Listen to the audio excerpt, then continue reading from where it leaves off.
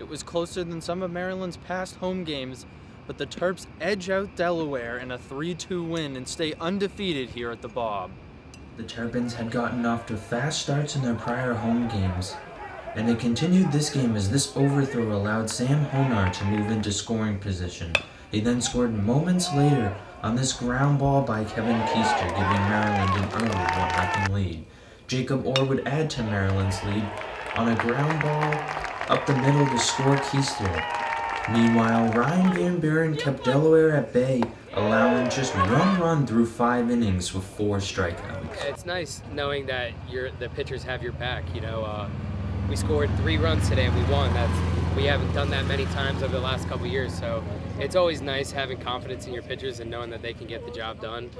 Omar Melendez came in relief to start the 6th inning. The Alabama State transfer picked up right where Ryan Van Buren left off, retiring his first 6 batters and finishing the game with 2 strikeouts of his own. Being, an All-American last year and being undefeated, he could have come in here expecting to pitch on the weekends and then had a poor attitude and then taken his time to get back, but he's had a great attitude.